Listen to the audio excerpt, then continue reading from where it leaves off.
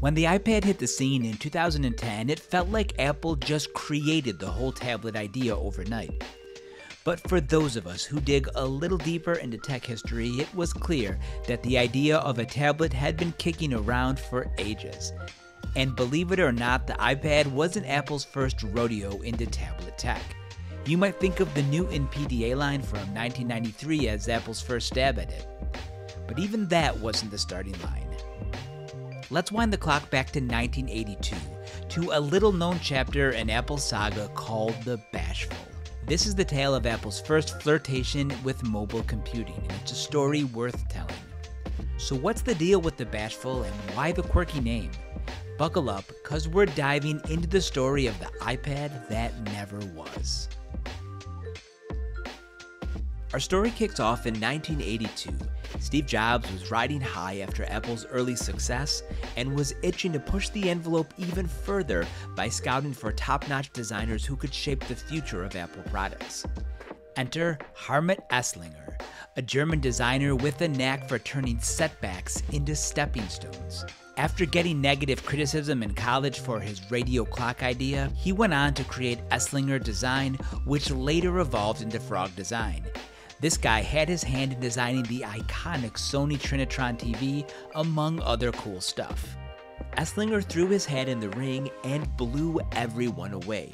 He dropped over 40 designs, and his vision was clear: make Apple products stand out with sleek lines and a fresh color scheme.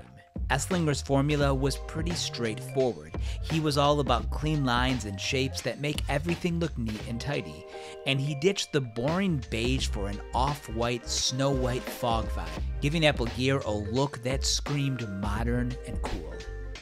Jobs would hire Frog Design, and this would become Project Snow White. And in true Jobs fashion, he sprinkled a little fairy tale magic on this project, naming potential devices after the 7 dwarfs. And in the midst of all these designs was the Bashful. Named after a dwarf, this concept was all about exploring what a portable tablet could be. We're talking touchscreens, styluses, and even a keyboard which kinda looked like it was borrowed from an Apple II. The Bashful came in a few different flavors, some with floppy drives, some with styluses, but all of them way ahead of their time. But as far as any of us can tell, the Bashful stayed in the concept phase, probably because the tech just wasn't there to make it all happen. And then a few years later came the big twist. Jobs got the boot from Apple in 1985, and who knows, maybe that's why the whole tablet idea got put on ice. But the story doesn't end there, because even without Jobs, Apple rolled out the Newton PDA in 1993, a good decade after the Bashful's debut, and you can bet that the Newton has a little bit of Bashful DNA in it. So there you have it, the story of the Bashful. This forgotten tablet concept reminds us that even visionary ideas don't take off right away. Decades often pass before the surrounding technology can catch up to match the innovator's imagination, but big dreams and early experiments inevitably lay foundations. The Bashful never really saw the light of day, but as a fascinating artifact of Apple lore, it points to the ambitious ideas brewing behind closed doors.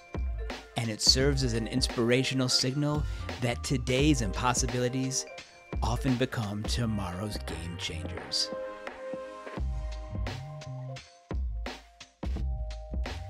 So if you like learning about the Bashful, check out my other storytelling videos on fascinating technology origin stories.